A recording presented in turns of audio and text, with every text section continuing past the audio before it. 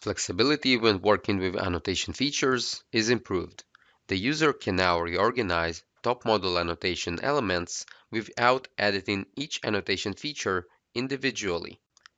You can select multiple annotation elements that you would like to move to another annotation feature, then right-click and select Move to another feature option, or choose the corresponding command in the Annotate tab.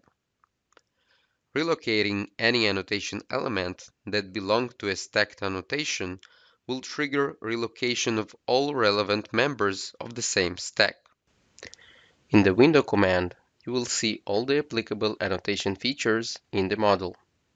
Simply pick the target annotation feature, confirm, and the annotations will be moved to the selected target.